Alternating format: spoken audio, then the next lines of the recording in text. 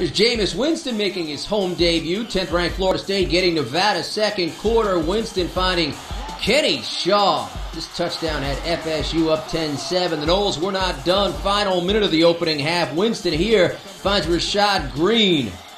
Great catch by Green. Florida State up 17-7. Winston hit on 15 of his 18 passes. Those two scoring strikes. They had two backs go for over 100 on the ground. One of them right there, Carlos Williams, in from 65 in the third quarter. All four Florida State tailbacks scored in this game. They rang up 31 points in the third quarter alone. And then it's Winston who calls his own number. Keeps and takes it in for the score. The Seminoles roll up over 600 yards of offense and win this one easy, 62-7.